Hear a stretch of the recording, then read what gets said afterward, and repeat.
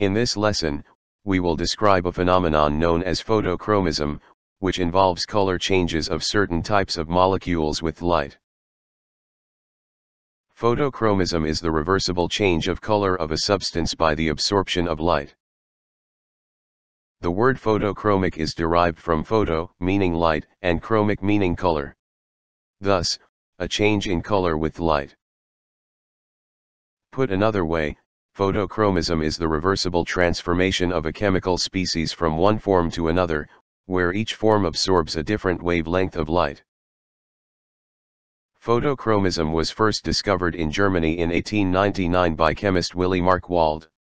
He studied the reversible color change in the solid state of a naphthalene derivative with the structure shown in the diagram. Markwald called the effect phototropy. In the 1950s, Yehuda Hirschberg of the Weizmann Institute of Science in Israel studied the effect. He found that the effect could take place with both organic and inorganic compounds as well as biological systems. Dr. Hirschberg was the first to describe the effect as photochromism. One example of photochromism is color-changing lenses for sunglasses. As shown in these photos, self-darkening glasses are clear in dimly lit conditions, but become dark in sunlight.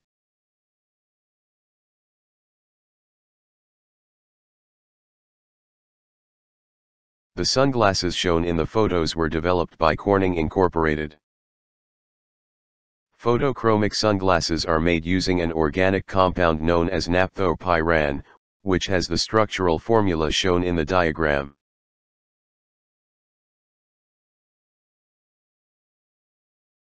The red arrow shows that there is a weak bond between the oxygen atom and the carbon atom attached to the two benzene rings.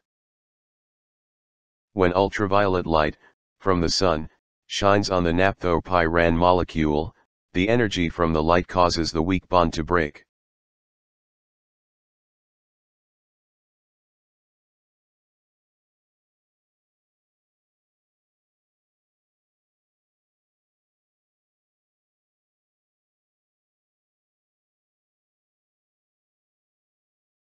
As shown in the animation, when the weak bond breaks, the electrons shift positions, causing the opening of the ring, and formation of the structure shown on the right.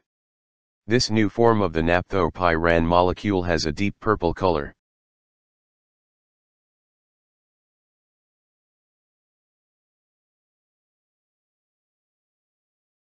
This diagram shows that the ring closes spontaneously in darkness, to reform the colorless form of the naphtho-pyran molecule. Therefore, photochromism is a reversible process. In sunlight, it forms the dark purple form of the molecule, while in the dark, the molecule changes back to the colorless form. Now let us ask the question, why is the naphtho-pyran molecule colorless in the dark, and purple in sunlight? The answer is, that molecules containing what are called conjugated systems of electrons, absorb light in the visible region of the electromagnetic spectrum. The diagram shows the electromagnetic spectrum. Note that the longest wavelength of visible light is red, while the shortest is purple. Colorless substances absorb light only at shorter or longer wavelengths than light in the visible region. A conjugated system is defined as a molecule that contains a long string of alternating single and double covalent bonds, as shown in this diagram.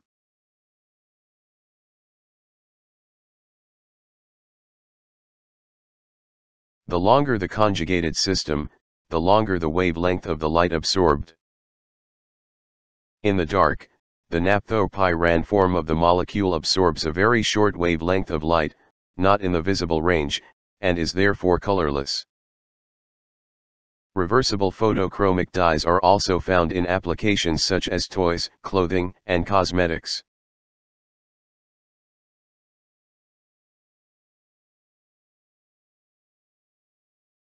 Photochromic nail polish is made to change between desired colors by using combinations of permanent pigments. This presentation was produced as a public service to help middle school and high school science teachers develop experiments, presentations, and demonstrations that can be used in their classes.